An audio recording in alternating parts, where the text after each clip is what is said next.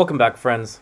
Last time we set up a basic ERC20 token that's going to form the backbone of our Curve stablecoin. We did this by just importing a template. It's a great way to get started with Vyper. Look at examples, see how you can build off them. Today, though, we're going to learn how we can build a contract anew from scratch. Before we get going, let's look a bit at the GitHub structure. You should be following along with the companion GitHub repository, which is everything you need.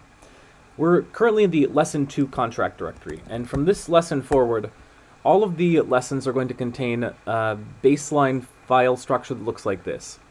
There's going to be an unsolved folder, which will contain all the work we did in the previous lesson, and add a few tests for what we're going to cover in this lesson.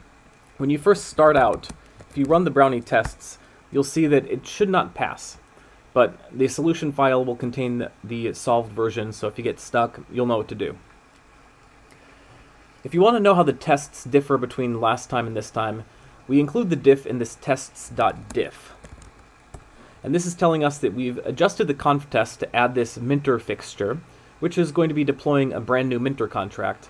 And within unsolved.tests, we have a new test minter.py test.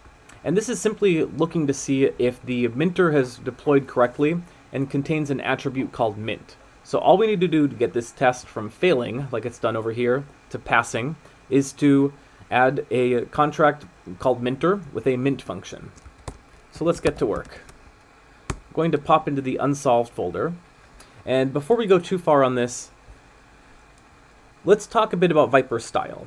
Vyper places a huge emphasis on readability, and part of this implicit contract is that you adhere to the style guide.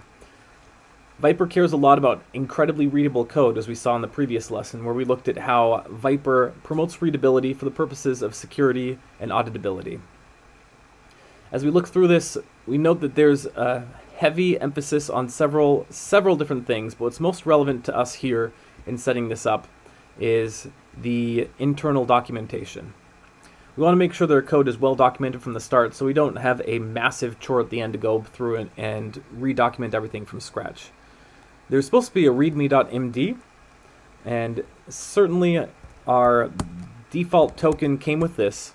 Let's just go ahead and spruce this up and calling this a Curve stablecoin, a sample stablecoin backed by Curve.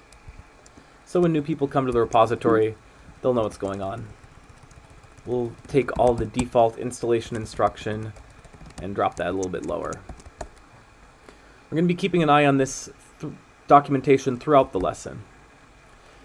Let's get started by creating our minter.vy. All Vyper files are presumed to have a .vy extension.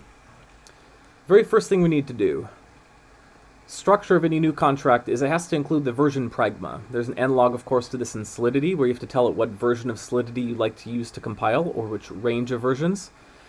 Vyper is using an npm style syntax where you could pass the exact version, or you can include the up carat to say anything above a certain version.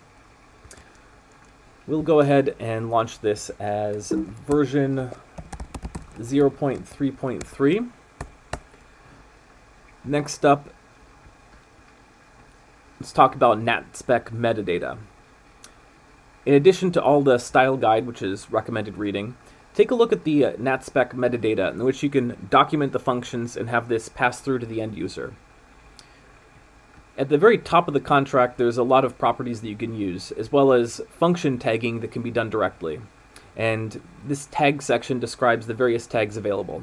So let's go ahead and start our contract out on the right foot by entering triple quotes, a title of Curve stablecoin minter, the license we'll set to MIT, the author we'll attribute to Curve Finance. The notice is notice that's passed through to end users. We'll tell them they can mint a stablecoin backed by Curve. And dev notes, for any developers reading this, will say that this is a sample implementation of an ERC20 backed stablecoin. So anyone who likes can fork this and remove the Curve logic and launch this against anything. Great way to start things off. Now, we saw that to pass our tests over here, we're going to need to include a function called mint. So going further down the structure of a contract, we notice that there's a sort of base unit of all smart contracts, which are functions. Functions look just like Python. So if you're familiar with Python, you'll find that this is pretty easy to implement. The only thing is all functions have to be decorated with a scope. We're only going to talk about external for now. These are going to be functions that are appearing when you go to, like, for example, Etherscan, anything that you like to be publicly readable. We'll call our function mint so we can pass the test. We're not going to pass anything to it for the time being.